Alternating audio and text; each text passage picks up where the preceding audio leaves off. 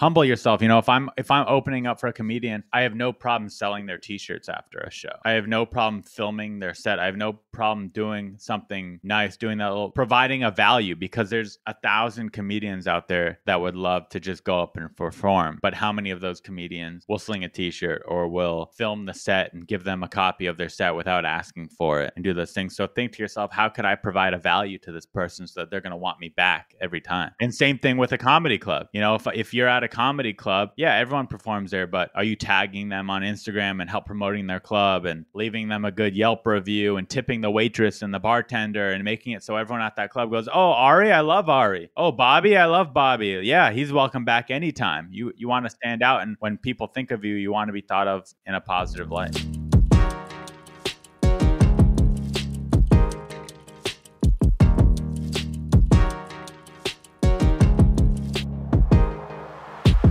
Ladies and gentlemen, welcome back to It's the Bearded Man podcast with your favorite, the world's favorite bearded man, Bob Bay. Each week with our guest episodes, I try to put the spotlight on someone who, in my eyes, is living their most authentic life.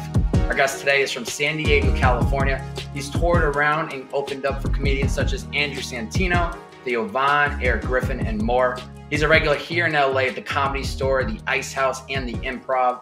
He's the host of Unlicensed Therapy podcast, where he gives unsolicited advice to his favorite friends and comedians. Your boy was a recent guest for episode 129, so make sure you go check that out. He's also the founder of Melrose Podcast Network. Today on the podcast, my new favorite comedian, Ari. Mannis is in the house, baby. How we doing? Dude, what a pump up intro, huh? It was like, half of me was like, man, I'm a badass. And then half of me was like, okay, let's be humble. There's a little too much. There's a little too much inflation here. No, you're a badass, dude. You've you know, when we first met a couple weeks ago to do that podcast, I was fired up. I had a little bit of context to who you were and kind of your story. But then really diving into getting prepped for this podcast today, I was like, my man's been putting in the time in the game, man. You haven't been just like, sometimes people get started and they go for a couple years and they start complaining about results, but like you have been grinding and putting in the actual work, and that's clearly what's helped you get to where you are today. I'm trying. Yeah, it's gotten me right up here to my mediocre career. No. Life's good. I can't complain too much. But yeah, no, it is hard work. You don't think so when you enter a world of show business. You think, I think, this is my theory, that most people go to LA to pursue modeling or acting or comedy or whatever, podcasting, whatever it is, because they think, oh, that's going to be so much easier than getting a job. That's going to be so much easier. But then they realize, oh, in order to make that your job, you have to treat it like a real job and put in the hours. So it's a lot of hard work. It's also one of these things that I try to remind myself of how there is, like, when you're trying to do something that is not normalized, right? Like a comedian career, or myself trying to get into the podcast space, that is not a regular path that many take. And the beauty of it, though, is that every single day I feel like you get to wake up with this sense of like fire under your ass of like, there's always more work to be done. There's always going to be things that you're working on. And even when you get to like this next step where you're like, this is going to be the thing, everything's going to fall into place, you get there and you're like, okay, here's the next goal. And it's like this constant flow. So I feel like it goes two ways, where it's like, there is no correct path of how you're going to get there. But at the same time, how fortunate it is to actually have something every single day you wake up and you're like, I get to fucking work on this, you know? Yeah, absolutely. It's a never ending cycle, and you don't have a boss really. So no matter what you do, you always feel like, okay, but should I also do this and this? Yeah. And this? Yeah. So how have you stayed disciplined over the years? Sorry, I think it glitched out real quick, but how have you stayed disciplined over the years when there is no boss? There's nobody over your shoulder telling you, Ari, you need to go up and do stand up. Ari, you need to start this podcast. It's hard. I think it's a matter of knowing yourself, and I know that I'm a lazy piece of shit. So I set myself up in these ways where I can't be lazy or I'll feel guilty. So for example, as a comedian, one of the most common pieces of advice a famous comedian will tell you, if you say, hey, do you have any advice for me? They'll say, write and perform as much as you can. That's what they'll say, right? Put in the reps. So for me, I moved within a 5-minute drive of the Laugh Factory, the Hollywood Improv, and the Comedy Store. And that way, if I don't make an appearance at one of those clubs, even if I'm not performing, if I don't go hang out or show face or do something, like I'm in the thick of it. So if I miss out on one of those things, I feel like a real idiot because I have no excuse. I could roll out of bed and walk down the street to the Laugh Factory. Oh. So if I don't go, it's on me. It's not on anybody else. So nobody could tell me, hey, or I can't say to anybody, they just didn't pick me. It's all on me. It's all on me to go. So smart. That's a great example of being self-aware and going, okay, I'm going to literally put myself in the middle of this city where everything is happening for the comedy space. And then you literally, like you're saying, you don't have an excuse to not be there because you can crawl there. You could take a bird there. Like, it's not like you have to go across town and worry about traffic. Like, I've eaten shit on a skateboard going to the Comedy Store multiple times. So, but yeah, for me, that's my mentality, is make it so if I fail, I can't blame anyone but myself. Well, what would you say to the girl, if she was listening right now, that inspired you to get into comedy in college? I believe there was a heartbreak at UC Santa Cruz. Was that the total moment that got you into comedy? Were you already thinking about it? Well, no, it wasn't. It was indirectly. It wasn't like this switch flipped. It just so happened. It was a perfect timing sequence. I had already and have always wanted to try comedy. So I wouldn't thank her for that. It was just, that was the moment where I was so low in my life that I needed a boost, a wake me up, a change of pace. And comedy just happened to fall into that place. So I would say to her, I hope she's doing very well and that you broke my heart. You broke his heart. All right. That's one thing that we have in common, though, is me stepping into the podcast space was directly after heartbreak.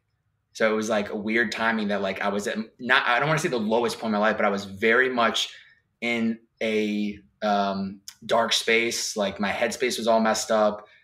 Just a lot of like negativity in my life. And I started thinking about doing this podcast, and I was like, if there's ever time to do it, this is going to be the time. And if I'm going to go all in on it, I know that I can't control how somebody feels about me, but I can control the amount of work I put into this project.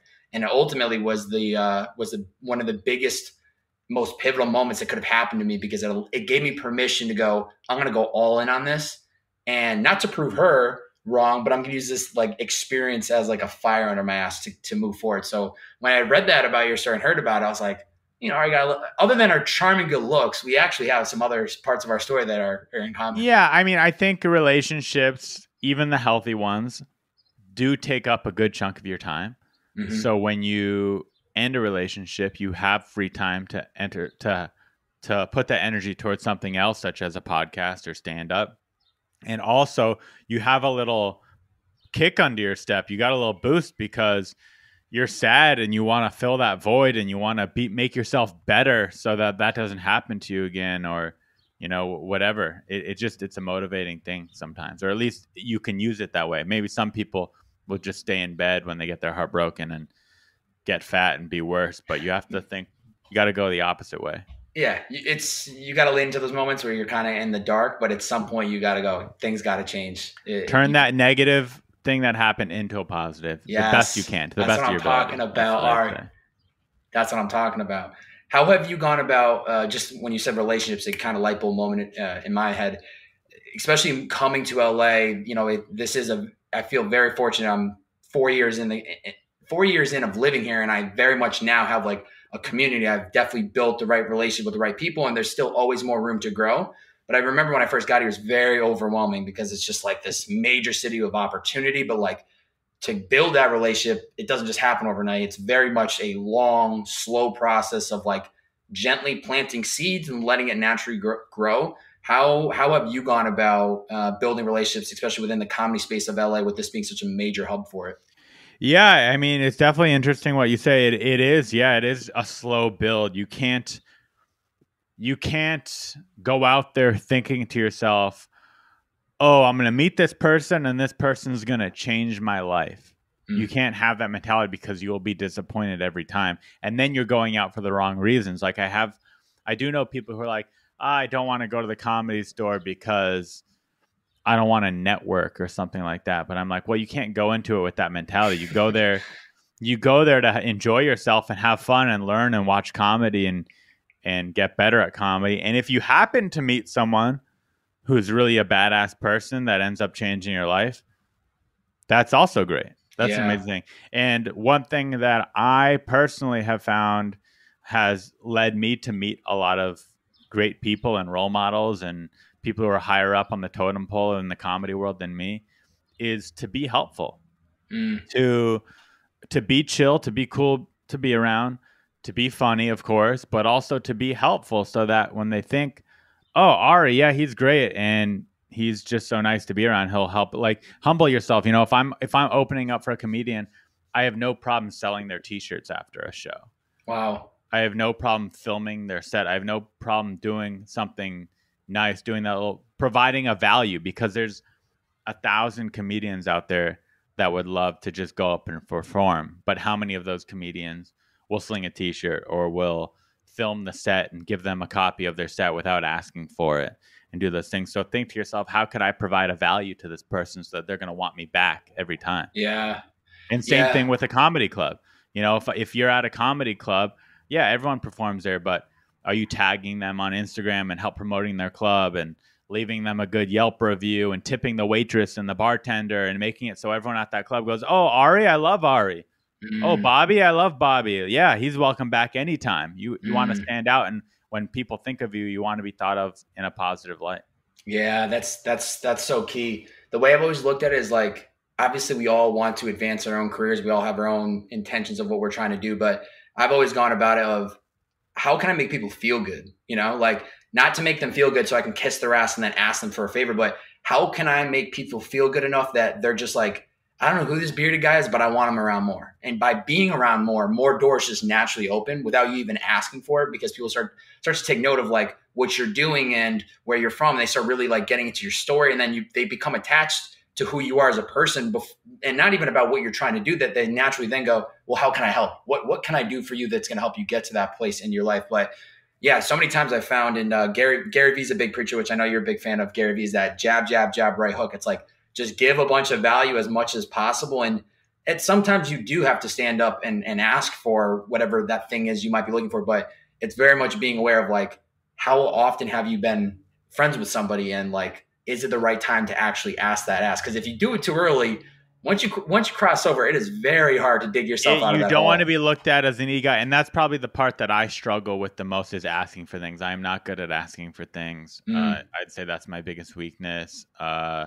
It's an uncomfortable thing to do, but you got to do it, like you said. Sometimes if you need someone's help, closed mouths don't get fed. But what goes back to what you're saying, being happy and being positive to be around.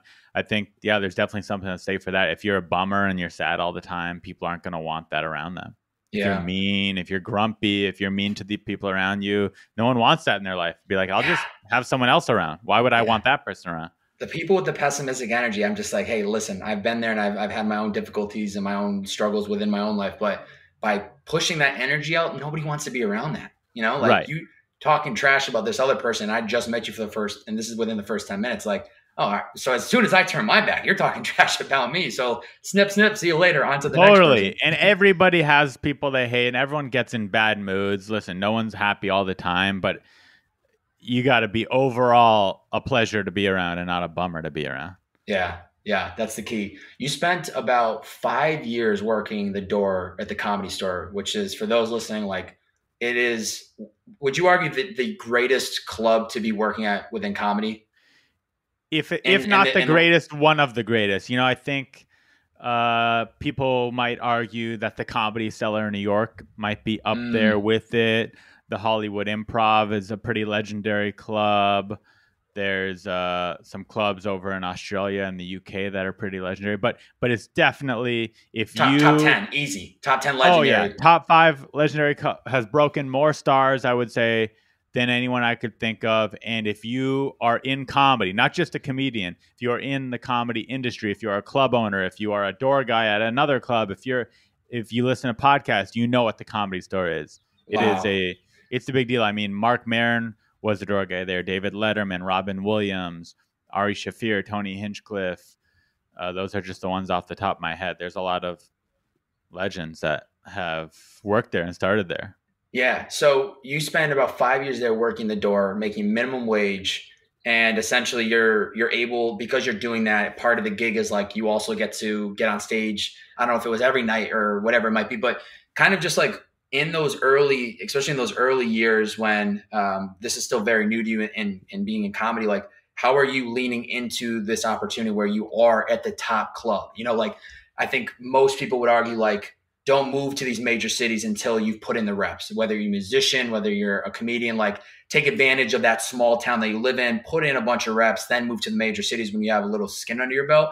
But I think that is what most people would say. I started in LA for the most part. I did stand up 2 or 3 times in college and then moved here. And it wasn't because I'm better or anything. I just didn't know how things worked. yeah.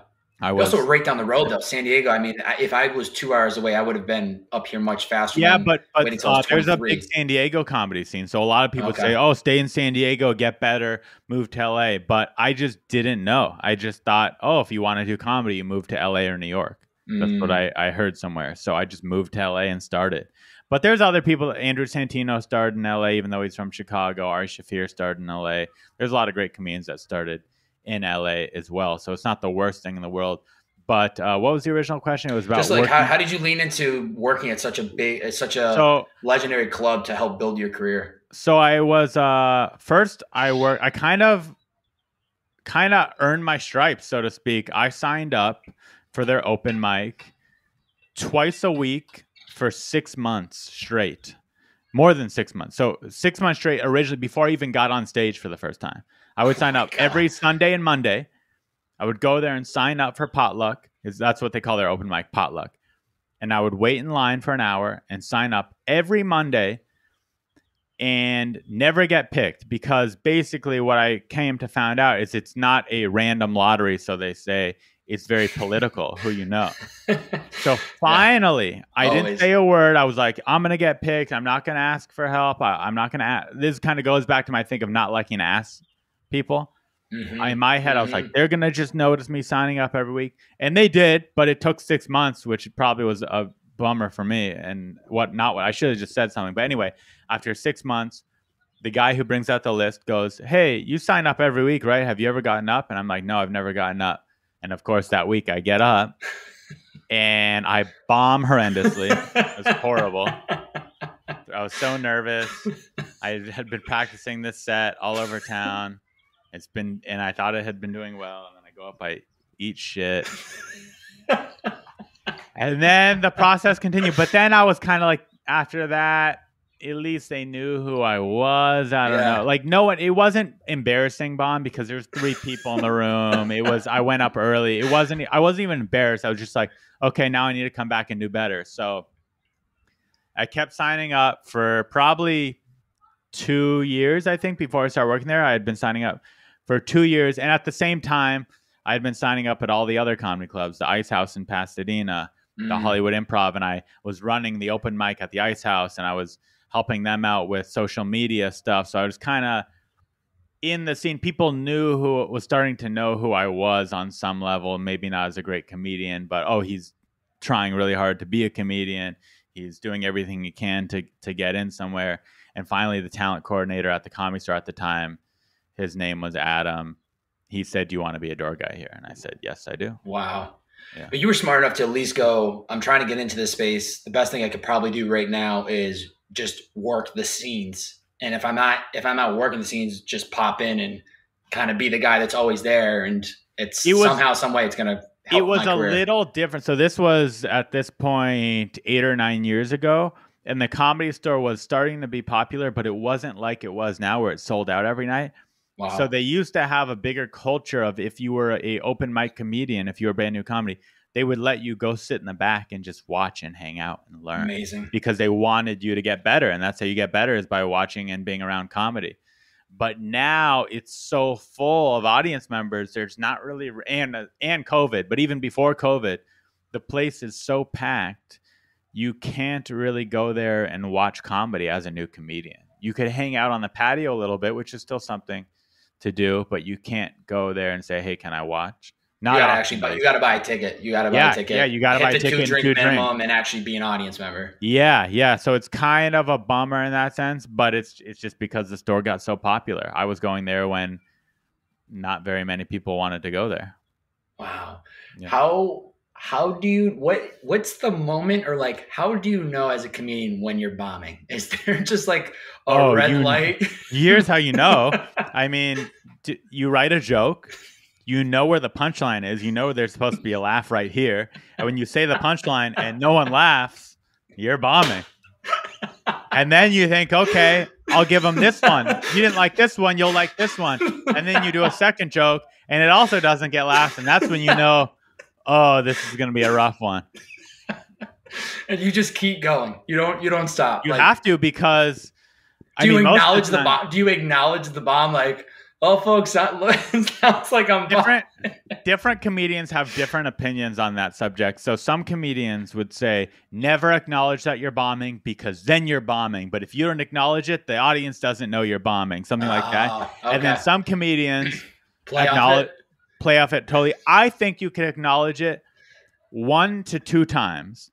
But if you do a third, oh man, you guys really don't like me, I'm bombing. Then you're like making yourself bomb more, because then they're like, yeah, you are bombing. Why you keep, you're kind of leaning into it too much. So I think you get one kind of pity. Hey, you guys didn't like that. And that'll get a pity laugh. You get 1 or 2 of those tops. But bombing can sting more or less depending on, there's factors of it too. So, like that time I bombed the first time I did potluck at the Comedy Store, to be honest, it didn't sting as bad as it sounds after waiting for 6 months and going bomb, because there was like 1 or 2 audience members in. There was a room full of comedians who are competitive and all want to be on stage where you are. So they're not really it's not a very supportive atmosphere. Gotcha. So it can be difficult to do well in that setting. Yeah. But if you're on a hot show with a packed crowd and everyone's doing good and you're up there for 15 minutes bombing, those are the ones that stings. And it's kind of, it gets scary after a while. Like for me, I'm at this place now where I'm getting booked on a decent amount of really good shows, and I do feel a pressure to not bomb, which is good, but it's also makes you scared to try out new material. So that's where you want to play it safe. You want to play it safe and make sure that you say stuff to the audience that's going to make them laugh, that they're going to now become a fan of you, and that they're going to keep coming back. Whereas when you're in the early stages, you have nothing to lose and everything to gain. And I think that is why people say start off in a smaller city, because if you're in San Diego and you bomb on a hot show, doesn't matter. They're going to book you again. There's not that many comedians. You're going to get booked again. No one in the audience. I mean, they might care, but here in LA, if you pick a hot show at the Comedy Store to try out new material and you bomb for 15 minutes and you're an up-and-coming comedian, you might have just bombed in front of a director of a movie. You might have just bombed in front of a headliner. You might have just bombed in front of the booker of, a late night show, a late night talk show. So you don't know who you're performing in front of, and everyone in LA is someone that could potentially help you. So there's that added pressure of, I'm at the Comedy Store, I'm in LA, I got to do good. So now I'll go to open mics around town to try out new stuff, or do a shitty bar show, that kind of thing. And I use that as my open mic to try out new stuff. I can see that. I also look at that too as, at least when I've kind of navigated the city, to not judge a book by its cover, and know that anybody that I'm meeting right now, even though they're not telling me what they do, they could be the ticket to the next biggest opportunity of my life. So even though I might not recognize them and they might not be a celebrity, I've always tried to approach every single person I meet with just a very genuine, same type of energy as I would be for anybody, because I've seen many times where people get introduced. This person doesn't realize that that person literally holds the key to a huge opportunity, and they just dismiss them because they don't know who they are. They don't see them all glitz and glamour. They're not the famous person. Yeah. And little do they realize, like, all they had to do is have a genuine conversation, and that probably could have led to a lot of more opportunities for them. Yeah. No, there's people out there, I'm sure you know them, I know them, that are you see them outside and you see them that they're nice to certain people and they're Yes, mean they're to other selective. They're people. selective. And those people are douchebags. You don't want to be a Totally. douchebag. Like No, no, no. if you're nice to someone that could help you and rude or short to someone who can't do anything for you, you're kind of an asshole. Yeah, You don't want to it be. doesn't pay Yeah. off in the long term. It comes And right back also, to like you. you said, you don't know who's who. Now, like I'm so out of touch with Netflix and TikTok and so many things. Half these people I meet, they leave the conversation. Not half of these, but I'll meet someone and they'll leave the conversation. Someone goes, "Oh, that guy's so famous. I can't believe you got to meet him." I'm like, I had no idea who that was. Yeah. Because there's so many famous people now. Like there's so many influencers and reality show TV stars, it's crazy. and shows on HBO that no one watches. You could be a TV star now with zero fame. I know. Well, it used to be that. It's like the only route to famous was that you were on the TV, you're on a television. And now it's like you said, it could be a magnitude of platforms, YouTube, TikTok, a podcast. And if you're not paying attention to that actual medium, you're gonna have no idea. I feel the same way with TikTok right now. I have a good idea of YouTubers and podcasters and all the other spaces, but TikTok is one space I'm like, I have no idea who's the hot shit, and yeah, it's kind of crazy when you look. I opened for Pauly Shore for a few years, huge, and then most recently I opened for Theo Von, huge. And I know Pauly Shore was a movie star earlier in his career, but Theo gets recognized way more than Pauly, and that's from a podcast. And Pauly was a straight up movie star. They're both famous; they both get recognized all the time. But Theo is bombarded everywhere we go. And that's all from a podcast.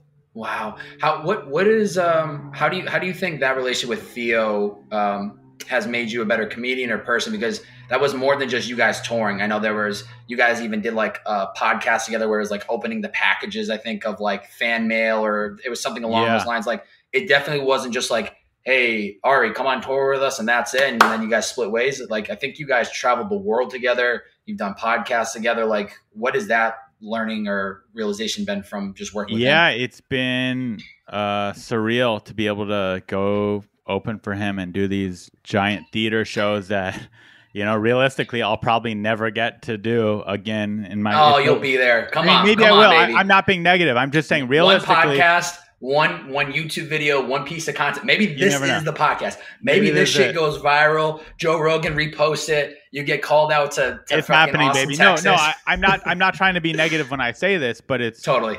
It's a once in a lifetime. Most comedians do not get to perform in Australia for 3,000 people.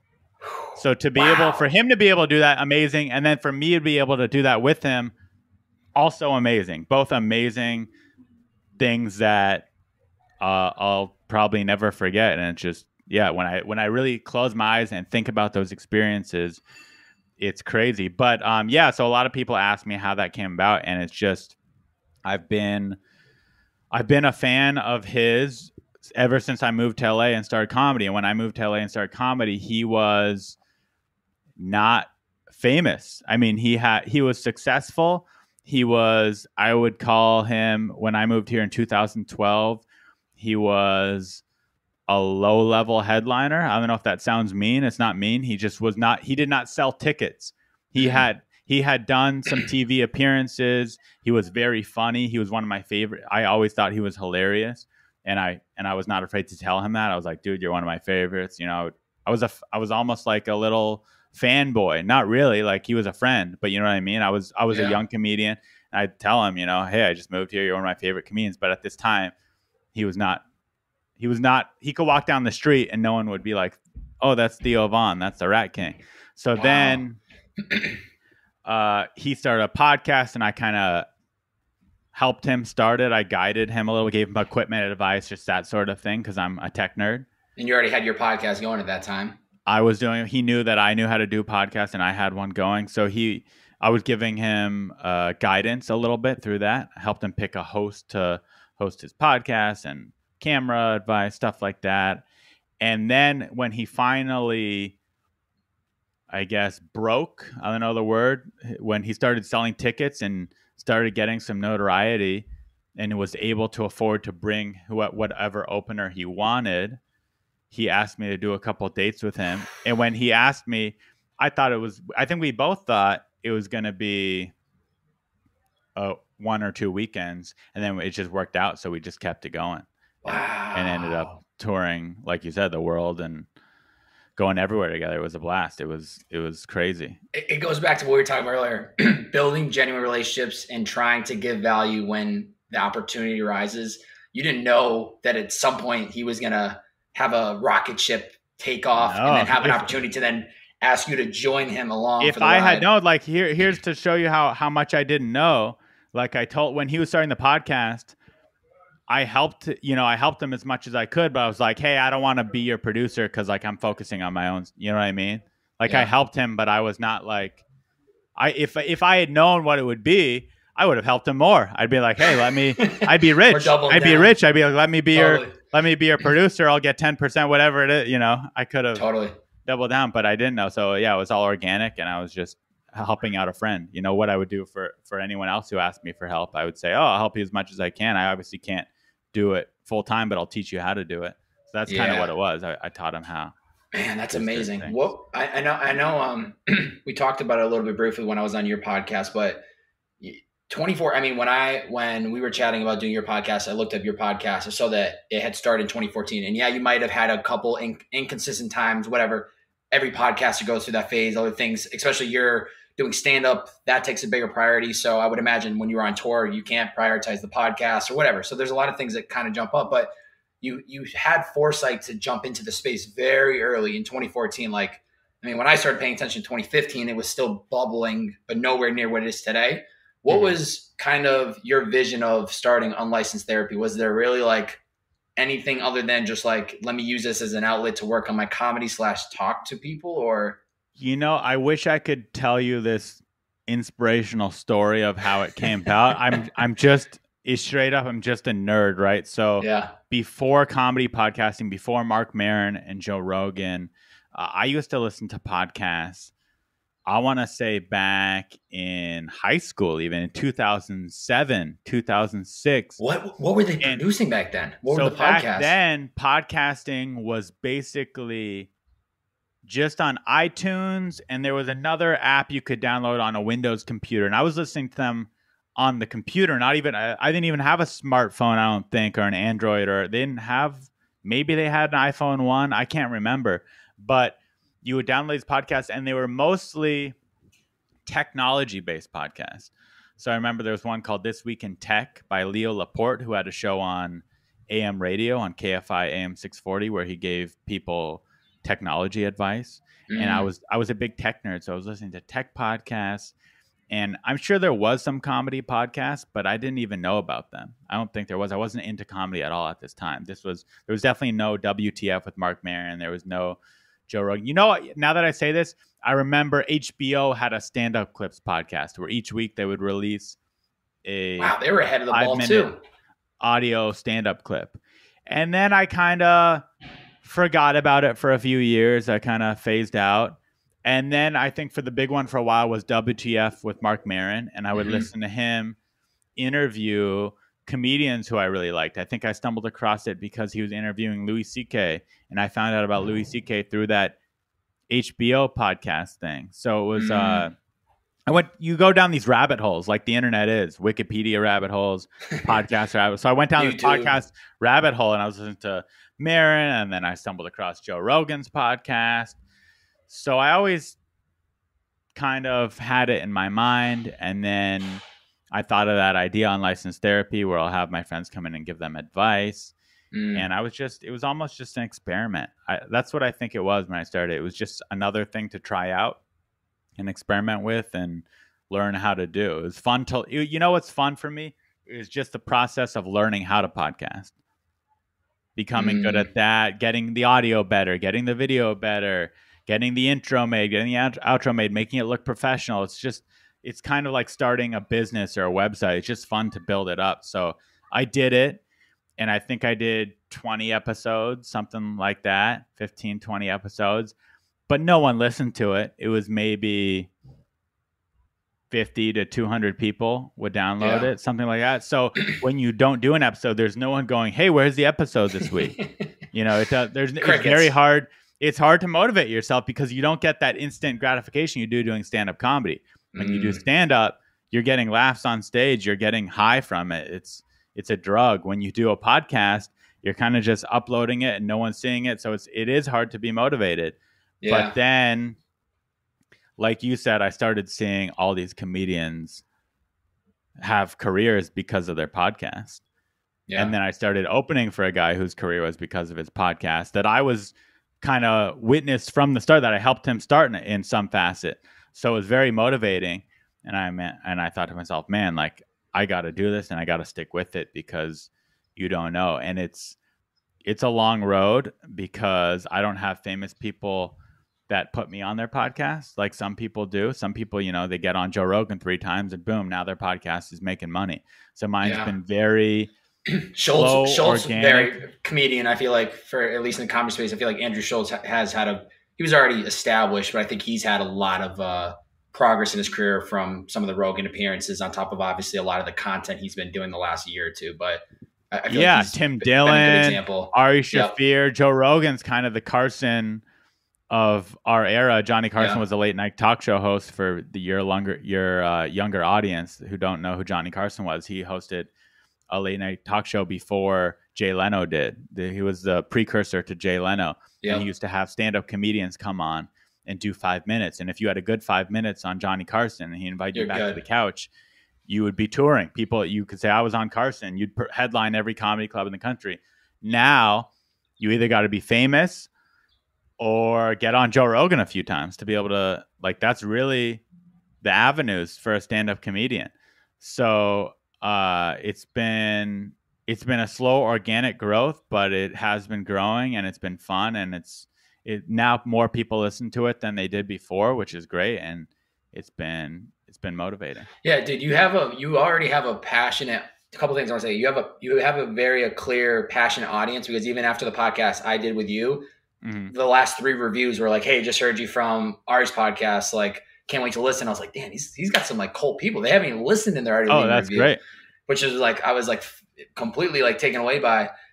Secondly, is like, I know you had mentioned like with comedy, you're getting like that instant gratification when you're on the stage, right?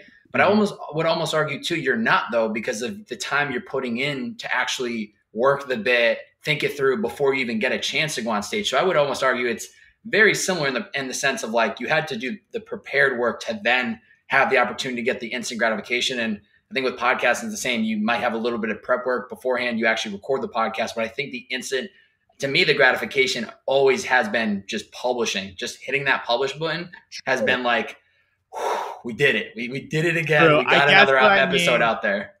I guess what I mean is the gratification can be different, because for me, when I was first doing my podcast, it feels good to hit publish, but then that was it. I wasn't getting feedback. No one was listening. I didn't know, like, it says 50 people listen, but maybe one person listened. Yeah. Like, I don't know. Like, I really didn't know. So it's, what, I don't know if that makes sense. It's when you go to your YouTube number and you see, I had more episodes than I did views on my video. So it's kind of it just wasn't very motivating. I'm like, who am I doing this for? Why am I putting this out if no one gives a shit? Yeah. But it's like that. But if you can't have that mentality, because you might, all of a sudden one episode's going to pop, and then they'll go back and listen to all your old episodes.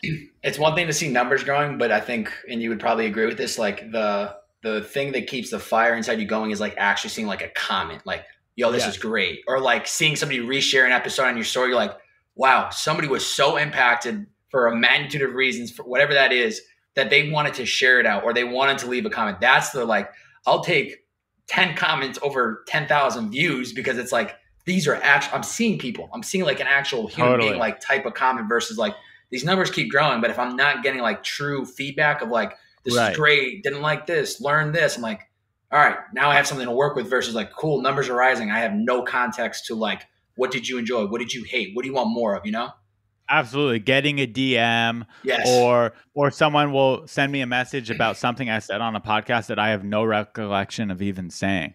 They'll be like, oh, remember when you told this story? And I'm like, what? And then they remind me, and I'm like, oh, yeah. Oh, wait, they're actually listening to me. Yeah.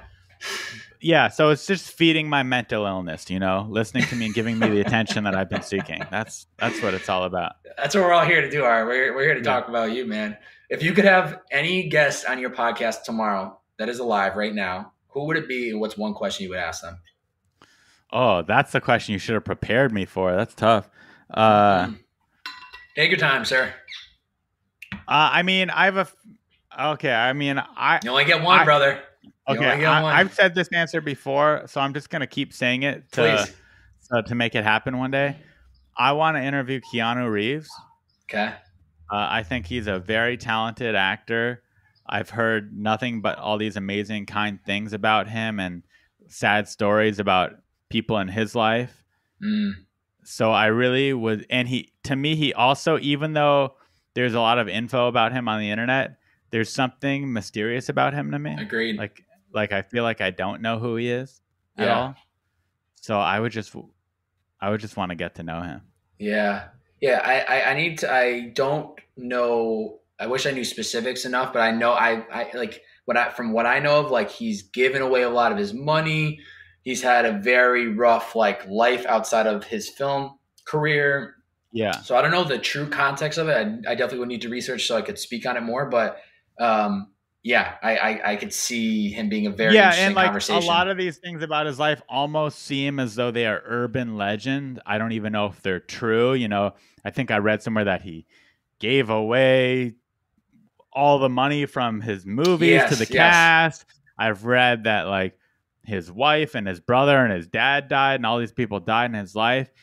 And obviously that's horrible. But part of me is like, is that even true, or is that just a TikTok video? I don't even know. I kind of want to ask him about all these things because it's very intriguing. He's an intriguing man. Yeah, that would be a great guest to have on the show for sure. Yeah, and I can't think of maybe he's done a podcast. If he has, I haven't listened to it. We gotta find it. So I'll do some digging. See if I would love to interview Louis C.K., my favorite comedian too, but he's done podcasts. He's been on Mark Maron. He's been on Opie and Anthony. So that's been done. Yeah, I think we're starting to see. It's an interesting wave right now, but I think we're really starting to see a lot of celebrities either step into the space and host their own podcast or be on shows where you haven't heard them before. They've never been on a podcast, and now so it's a really interesting time. There's certain shows that I follow, like Smart List with Jason Bateman, Sean Hayes, and Will Arnett. They're pulling in celebrities that I've never heard on a podcast for the first, and so to hear them for the first time, this is juicy. They've never been on any other shows, so anything they talk about is new to me. Whereas you have other people that go on press runs, and it's pretty much the same podcast for every show to a certain extent. Absolutely, yeah. It's interesting to see, and you mentioned in my fabulous intro that I run this podcast network, and what's interesting is everyone's podcast, they're basically reaching out to their network of people, and everyone's network is a little different. So you see people starting these podcasts, and as these new, originally podcasting was big in the tech space, and then it was big in comedy, and now it's starting to get big mainstream. So like you said, you're seeing, Will Arnett, Jason Bateman, they've been in the acting game for probably 20, 30 years. Their Hollywood network is vast and huge and deep. So they're getting very interesting people that, like you said, you haven't really seen on podcasts before. So it is cool as the podcasting space grows. Everyone's getting into it. Just everyone. So athletes. There's a baseball podcast now where they get all these MLB players. Like any subject you want to learn about, you could literally hear the best people in the world go on a podcast and talk about. How about Barack Obama and Bruce Springsteen dropping a podcast this year? Unbelievable. It's crazy. Dave Chappelle started one. It's just anybody.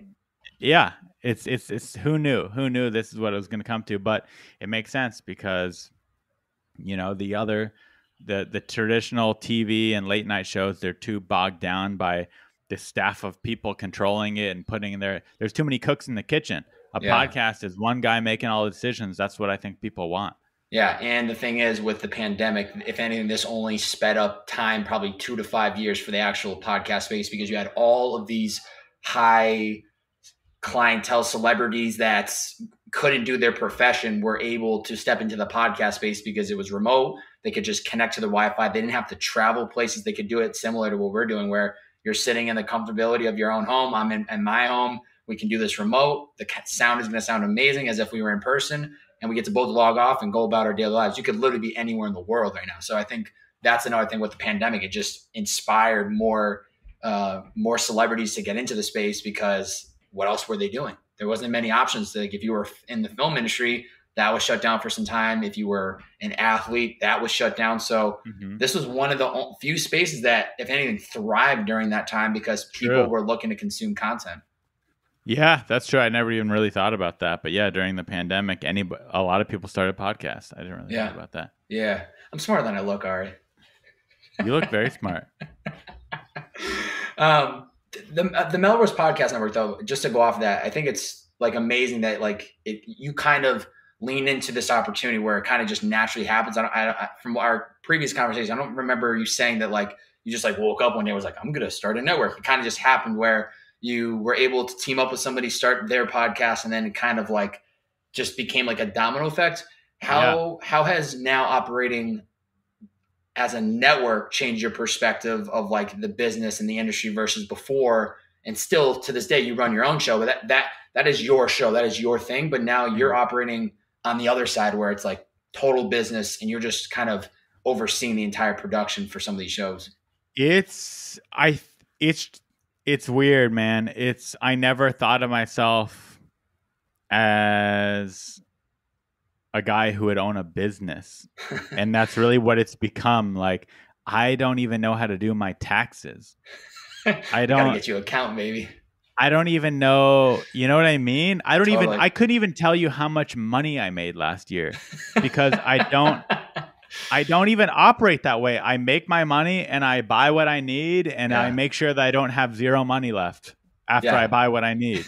That's how I live. I barely graduated high school. I barely graduated college. I am not a businessman by anyone's definition of me. But it just happened that I knew how to do podcasts. I know production. I'm a tech nerd. And me and my friend were like, hey, let's figure out a side hustle to do because comedy money is not consistent. One year in stand-up, I'll make a living, and then 1 month goes by and I didn't get booked that month and I made no money that month. So it's scary to be a comedian when you're not famous because you're living gig to gig, and there can be a month where you don't get booked that much. And then if you didn't save money from the previous month, you're fucked, or you have to go drive for Uber that month or whatever it is. Yeah. So I was like, okay, what can we start? So we started this podcast studio, and originally it was just to rent out to people because that's what I knew how to do. I knew how to pick out the equipment. I knew how to shoot. I knew how to edit. So it was just production. And then, like you said, we were recording for Call Her Daddy. Harry Jousey was the guest. He said he wanted to start a podcast. So we just said, hey, we could do it for you. And we did it for him. And then all of a sudden, similar timing, a few other people reached out to us to do it for them. And all of a sudden, before you know it, without even trying, we were doing podcasting full time for 4 or 5 different podcasts. So it's we kind of have a network. And we weren't trying to start a network. It was just we had one. So okay, I guess we need to hire someone to do ads for this network. And then I matched with this girl on Hinge who happened to be doing that at another company. And then that company happened to be moving states. So she's like, hey, I don't have a job right now because I don't want to move to Texas. So why don't I come help you? So it literally happened in the most organic way possible, where all of a sudden we had 5 podcasts. Now we have this girl selling ads for the podcast. We're doing production. Then my brother, he worked on a TV show, and that it was off. They finished production for that year, so he wasn't doing anything. So he's like, hey, I know these 5 other he reached out to a bunch of podcasts and got 5 more on the network. Now we have 15 shows that we're doing all this stuff for, and it's literally turned into this full-time thing. And now I have employees, and we're gonna have to move into a bigger studio. It's just that was quick. but it's all been, it has not been this goal or grand vision of mine. It's just happened purely organically. Yeah. So it's been wild. It's one of those moments where it's like the world is I don't want to say giving this to you, but like you have to just lean into it. Like the fact that Totally. you match Alyssa on a dating app, Yeah. and then her company that she's working for that's buying the podcast stuff is now leaving states, and now like that in of itself is just like, you are supposed to start this network. This is supposed to be what you're doing. Oh, now there's people choosing our podcast network over the one she used to work for.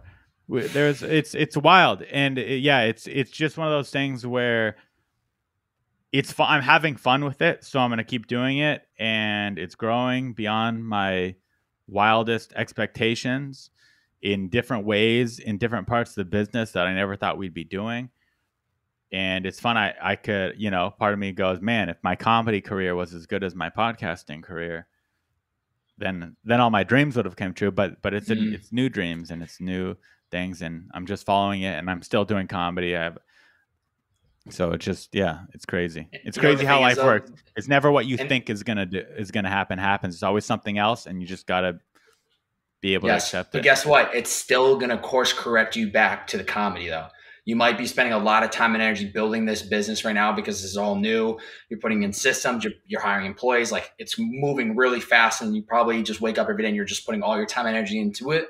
But at some point, it's going to get efficiently into this process and flow where it's running itself. You probably make some of the higher level decision making. You probably put somebody in place of who you would be as an acting CEO or whatever. And then you're going to be able to build probably even more relationships in the comedy space through this network. And then if you're right back to where you need it to be, right back into the comedy space. So it probably feels like it's derailing you, but I feel like it's just going to fully swing back you in. Like, that was kind of the thing when I stepped into this opportunity with Liquid IV. I was like, as a podcast media buyer, I was like, wow, this is an incredible position. But now this is going to be my number one priority. My own podcast career is not going to be the priority because this is obviously like full time. This is a career, but it allowed me to learn the media buying of the space. It allowed me to meet people like you. It has allowed me to keep building people in the space. And I know that at some point it's going to swing back full circle where I will do this as a full-time career as a podcaster. Yeah. But while I'm still doing this, I'm just like, I'm trying to be a sponge, trying to soak it all up, build really good connections, do really well for Liquid IV and build really strong partnerships. So that way, when I do make the leap and I'm out there doing my own show and my own thing, that this thing is still running itself. So I think it's hard because I can think of one podcaster where it's like they started and they took off and that's it. It's like, oh, but now I have to go left, right, center to get back to where I want to be. But as long as I get to where I wanted to be, like you said, it's going to be good for your podcasting because now you know the other side of the business. Totally. So now you know, okay, there's brands that probably would like it if I did this or didn't do that. Yes. It kind of gives you a business facet of what these companies are looking for when it comes to advertising on podcasts. So that's invaluable. It's kind of the same thing in comedy. A lot of times someone will be like, I'm not getting booked on shows. A new comedian will say that, hey, I'm not getting booked on shows. What can I do to get booked on more shows? And one thing that I'll say to do is I'll say, well, if you're not getting booked on shows, start your own show. Create the opportunity. Yes. Because, you can't just be going around begging people to do their shows. If you really want to do their show, start your own show and put them on your show. And then they're going to probably, if they see you do good, they might have you on their show. You don't know, you don't do it expecting that, but it very well could happen. And then you get the response. Some people go, yeah, but I don't want to be a producer. Say, listen, you don't have to produce it forever, but you're going to learn that side of it. You're going to learn when you produce a show, you're going to learn all these things that are going to help you when you're a comedian on other people's show, because you're going to know what it's like to be in their shoes. You're going to know things that you should not say to them. You're going to be able to be a leader. And you're going to know how to behave, and you're going to know, okay, you need to show up on time because you know how annoying it is when comedians are late.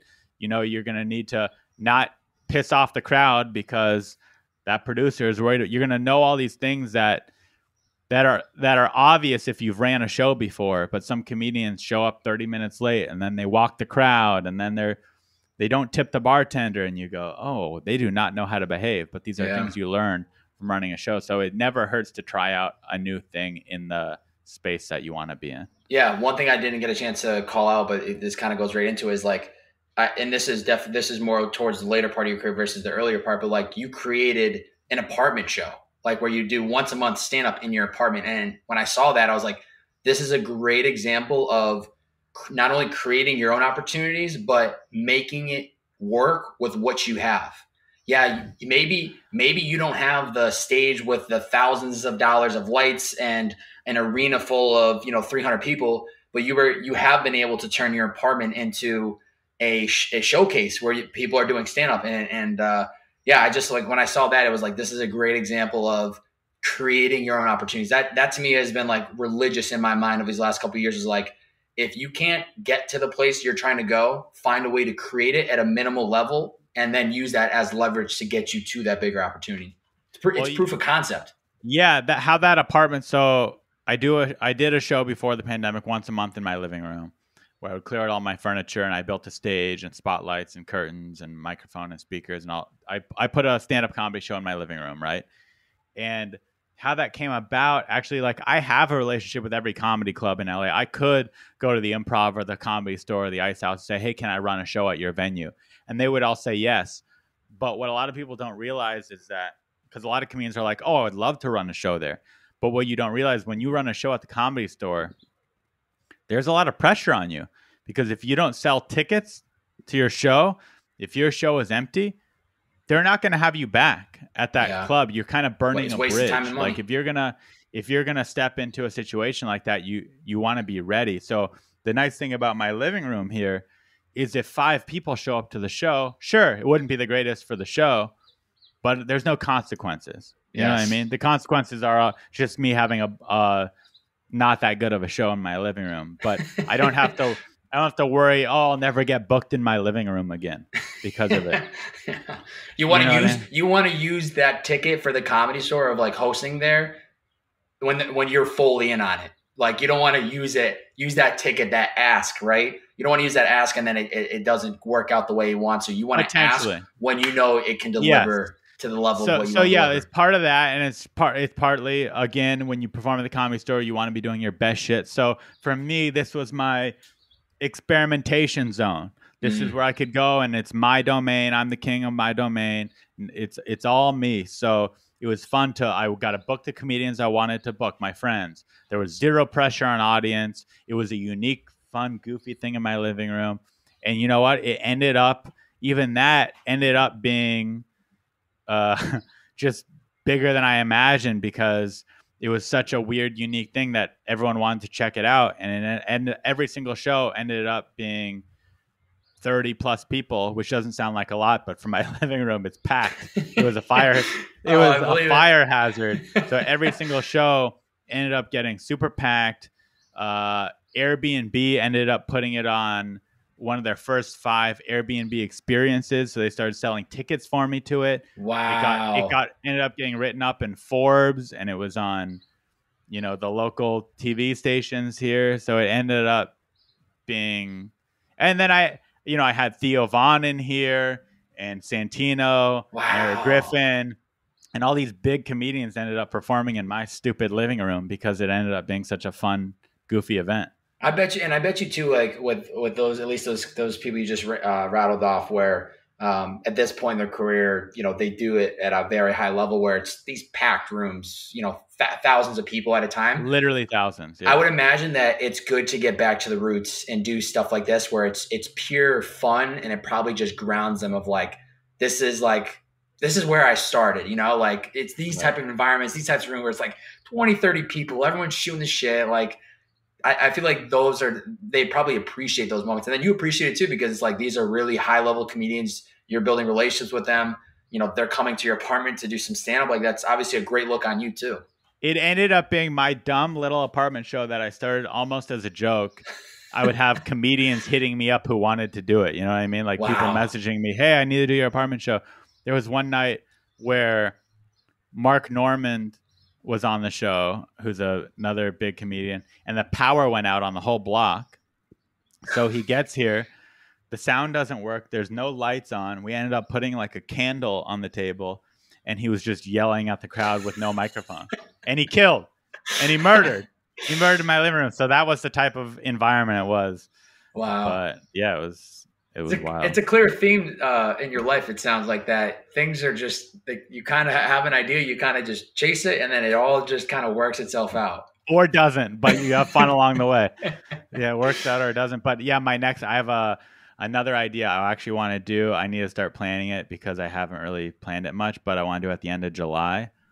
I want to do Ari's Apartment Comedy Festival. And I want to do a full 3 days, 3 shows a night, all in my living room. Wow. That could be epic. Sell festival passes and just that's cool. Make it really stupid. No, that's good. And especially now with things kind of opening back up, people are just itching to go do things. And that would probably easily fucking crush if you can get it together for the end of July. Yeah. That's my latest. Maybe I'll come try to do my latest idea. Maybe I'll break in my first stand up in Ari's apartment.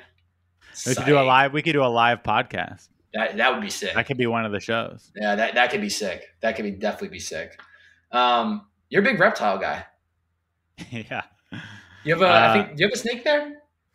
Let's see if you could see it from this angle. I don't know if you way back on that on the black shelving.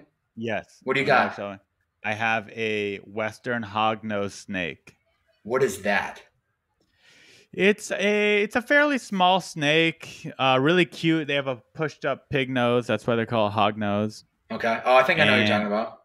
And yeah, they're really friendly snakes. They burrow and they play dead, and they're just kind of funny looking snakes. And I've always liked reptiles. The real reason I have reptile is they're easy to take care of. You know, as a comedian, I leave town a lot.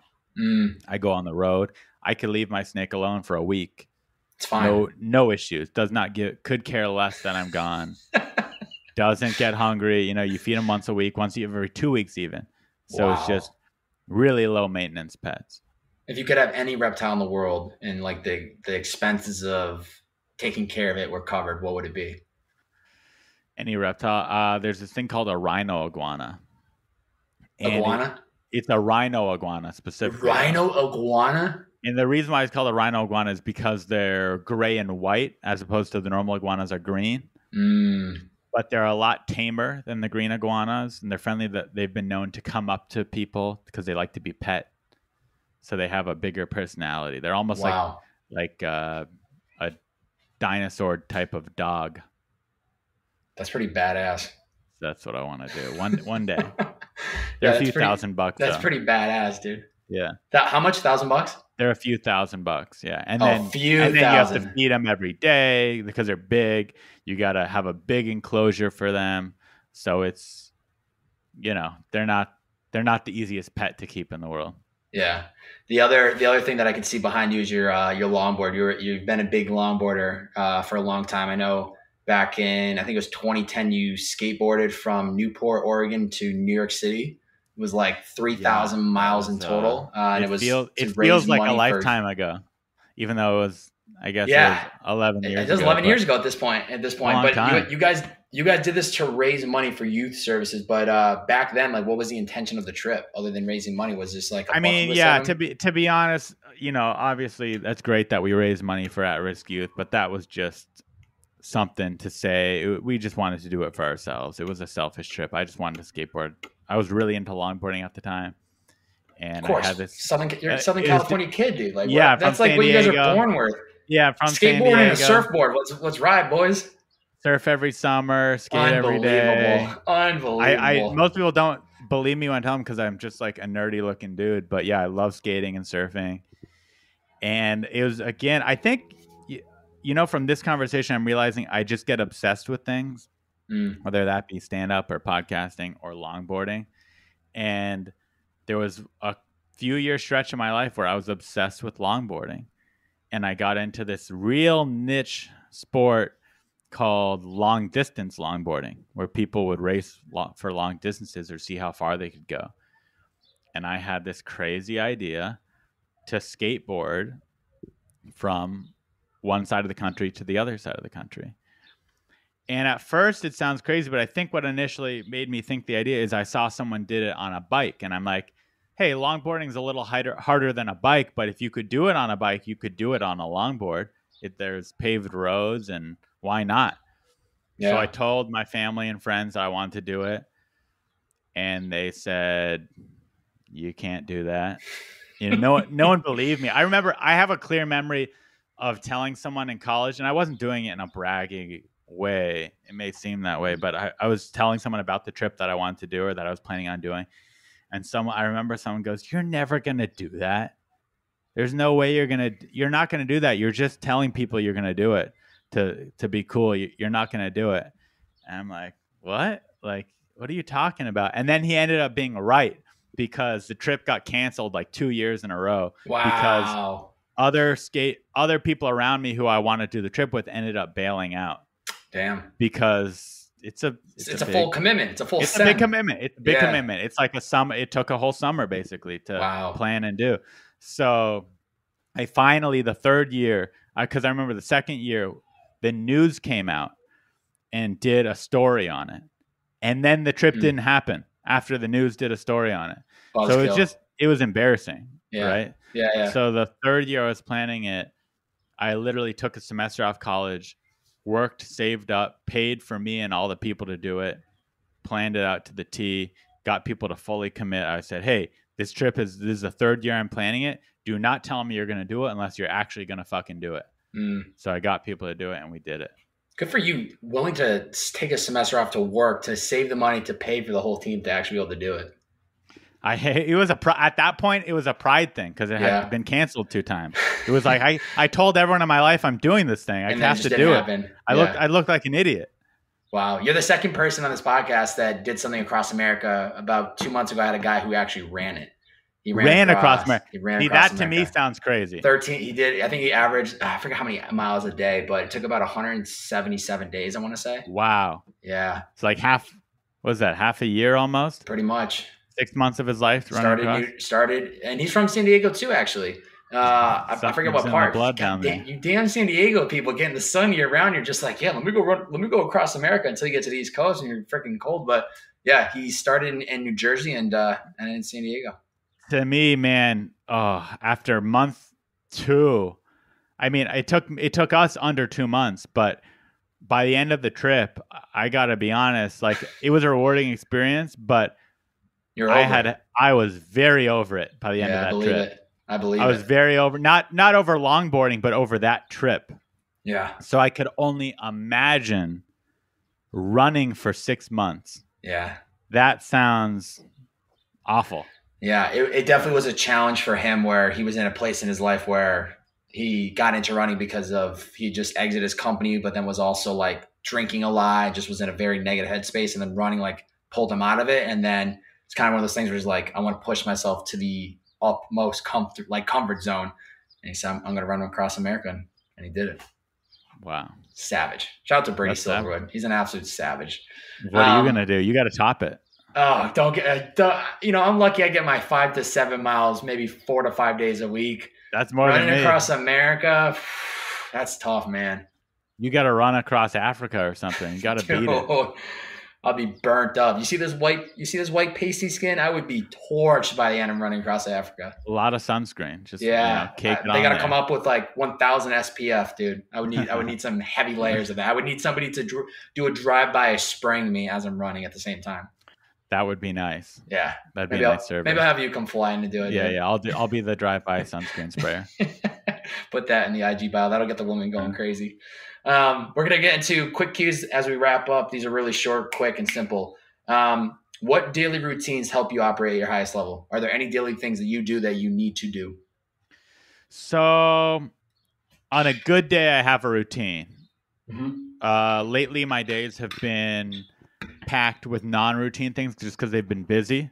Mm-hmm. But on a good day, I sleep in till 10:30 a.m.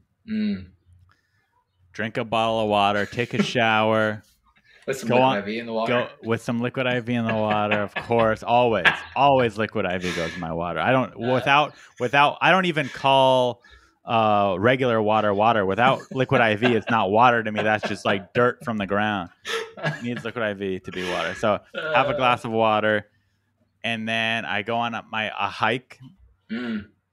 Then I'll probably come back, eat a nice lunch, maybe get a podcast in or work on the podcast a little bit, and then go do a set at the Comedy Store at a comedy club, and then come home, have a nice late night snack, go to bed. Sounds like a good day to me, man. Yeah, that's my perfect day. That sounds like a good day to me. Yeah, that's the D. That's what I like to call Ari's dialed in, baby. That's my day is good if I could get a hike in, a good healthy meal, and a good set at a comedy club. Yep. I think those are the only things. The small wins, man. Those are the small wins. If you had to tell yourself one motto every morning, what would it be to jumpstart your day? Oh, wow. A motto. Yeah. I don't have any motto. I should have some mottos. Pull it out of Tony Robbins' book. You gotta have something. I could steal some mottos. There's a guy named what's his name? He was Mr. Olympia 6 times. Mr. Olympia. So let me look it up right now. Yep, look it up. Mr. Olympia 6 times. It's a pretty good flex. A lot of times, for sure. A lot of times. Oh, Ronnie Coleman. That was his name. Oh, what a G. So I don't know if you've seen. He's been on Rogan, but I've known about him pre-Rogan. Yeah, I've known about him pre-documentary. I knew about him. I didn't even know about him through bodybuilding. Obviously, I'm not a bodybuilder, but I don't know. Those look pretty big back there. Yeah, pretty freaking strong, baby. No, I knew about him because he had these dumb videos on YouTube. Not even dumb, of him working out, and they made me laugh so hard because. And this was real. It wasn't him trying to be funny. I mean, I think he was naturally a funny guy, but when he was working out, he would say things to motivate himself. Like talk to himself. And, yeah, he would talk to himself right before he's about to lift these giant weights, like these weights that no normal human man could lift. Totally. You know, the barbells are literally bending because there's so much weight on them. Big weight. Literally. Big weight. Like if he dropped that weight on someone, they're dead. They're straight up dead. Mm-hmm. But so he would say things. He'd say, ain't nothing to it but to do it. And I found myself repeating that sometimes. He's saying, ain't nothing but a peanut. Yeah, I heard that one. Ain't nothing but a peanut. Ain't nothing but a peanut. Ain't nothing to it but to do it. And he'll say, lightweight. Lightweight. I've heard that before. And he goes, everyone want to be a bodybuilder, but no one want to lift these heavy ass weights. I do though, but that could be translated into other aspects of life. Like everyone wants to be a comedian, but no one wants to wait outside an open mic for 3 hours, you know? So it's like everyone wants to be a podcaster, but no one wants to podcast every week. So that's good. You could translate these things into every aspect of life. Shout out to Ronnie Coleman. Haven't talked about him once on a podcast, so shout out to you bringing him up. Yeah, Ronnie Coleman. What a go he is. That's a total go. And I mean, not to plug another podcast, but I was listening to him on Rogan, and he now like can barely walk. Yeah, he has all these health issues, but he's still, at least on the podcast, he had such a positive attitude and was still, in my mind, a very inspirational person. Just in what he's accomplished and what he continues to accomplish as essentially a handicapped man. Yeah, you should check out. I believe they have a Netflix documentary that came out just a couple years ago, and it shows the post-career life of him, and it's something, man. When you have somebody that was that massive and lifting heavy weights, he definitely has a lot of physical troubles now. Right, he was doing steroids, I'm sure, all sorts of crazy shit. Oh, the circuit. Yeah. I'm sure he had all the circuit going through him. Yeah. What's an area of your life you need to put more effort into? Oh man, I need to exercise more. I need to eat healthier. You're about to go for a hike after this. You're doing it. Yeah, I'm trying baby steps, but I need to do more. My challenge: 60 minutes. That's all you need. 60 minutes a day. You're right. Even if it's a walk, a hike, doesn't matter. 60 minutes. You're absolutely right. But yeah, I got to do that more. Okay. I got to write more, stand up, and I got to eat a little bit healthier. Those are probably the 3 things. My 3 biggest struggles. Do you find you write your comedy most during certain hours of the day, or does it just naturally you might part of it is just sitting I have kind of I don't know if I believe in ADD, but I have a hard time focusing. So a hard time is just sitting down with myself and a notepad and shutting everything off, shutting my phone off and that's a hard thing to do for me. So it's really just the act of doing it is what's hard, not Mhm. finding the time. It's more just the act of being able to being alone with myself. Totally. Is a hard thing to do. So What there's that. what if I told you I have a secret sauce to solving that problem? Oh, So lay you it know on me, how baby. here you go. Here's an example. Okay. You knew this podcast today was at 4 p.m. So you knew today when you woke up 4 p.m. you had to be sitting in this seat to do this podcast, as you know with every other podcast that you do and you book it. Do that with the comedy. Give yourself an hour window and just block it out the night before. So you know the next day, like 3 to 4 p.m. Doesn't matter what else is happening in the world. I already have this locked in on the cow. And then you just fucking do it. And that's how I do it with when I do like a lot of the solo pods, when I need to like actually sit down and think through what I want to talk about or anything creatively. I put it on the cow and then I go, there's no question. I have 1 hour to just go all in on this. And then when that time's up, I move on to the next thing. But it's so easy to go, not really in the mood because you didn't mentally prepare yourself today to do it. Right. You know? Oh, you're right. You're definitely right. I need to do that.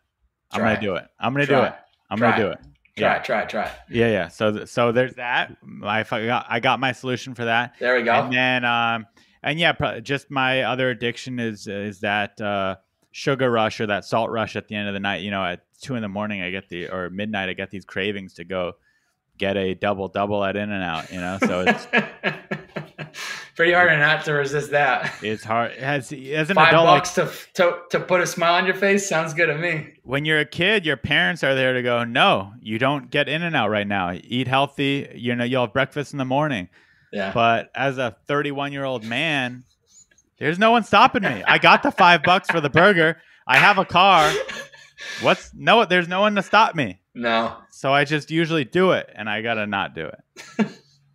You know what they say? First step is acknowledging. So you acknowledged it. Now you just got to stop doing it. Yeah. But hey, overall, I'm good. But those are my weaknesses. That's okay. Yeah. It could be a lot worse. So those are all easy things to put more effort into. What's the first step anyone can take to reaching their inner potential? What do you think? What is the first step? The first step to reaching someone's inner potential. Well, you got to go for it. I mean, you can't think about it. You got to do it. Yeah. So, you know, I see all these people who will come up to me after shows. And, you know, I'm just relating this back to my world. There's obviously, I'm sure most people who listen to your podcast don't want to be a comedian. They have their own ambitions. Maybe you want to do YouTube, or maybe you want to start a mechanics shop. I don't know. Maybe you want to start a hair salon, whatever it is that you want to do. You could come up with a million excuses not to do it. I don't have enough money. I don't have enough time. I have to take care of my family. Whatever it is, they're all good excuses. But if you really want it, you got to just go for it and do it, because no one's going to do it for you. Chances are you're not going to meet a person that goes, "Oh, you want to do that? Let me do it. Do it with you." You just got to go for it. And you never appreciate things as much as you do when you actually do the work. So it's like you were talking earlier. It's like, well, I want to start a podcast, but I want to produce it. Well, the beauty of you producing the podcast is that when the time comes and you can pass that torch to an actual producer, you have the knowledge of how to produce a podcast, and then you feel a sense of you'll be able to hire a better for the producer. Process. Yeah, and you'll be able to hire a better producer because you'll know the basics to do it yourself, whereas you won't just blindly say yes to anyone who says they know how to produce a podcast. Because let me tell you, there's good producers and there's bad producers. And if you know nothing about what you're doing, someone's going to come in and you go, wait a minute, that's not you shouldn't be using that. Why are you using that microphone? And they're like, this is a microphone I use. And you're like, do I know more than you?